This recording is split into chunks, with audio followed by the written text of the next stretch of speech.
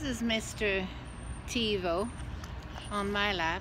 Yeah, Tivo is that young man who was bitten by his girlfriend. Well, he wanted to mount her and she didn't like it.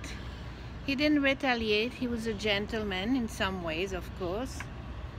He's a very friendly dog. He's very beautiful, has been so well cared for by his former family, but was relinquished to us, and not her, who was the biter. He was relinquished to us because he does supposedly destroy household items. But this dog, although very well cared for, was never really walked in the street and was left maybe with some toys and things like that, but not really too much entertained. That's what happened. He has been quite well behaved here. Really a good boy, very friendly, very affectionate, a very good lap dog. He loves that. He loves treats. He loves toys from time to time. He's very friendly, as you can see. Very, very friendly. And he likes other dogs. So this is Tivo here at the Manhattan Care Center.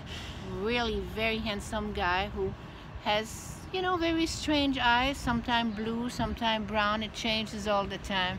Really, really very attractive dog.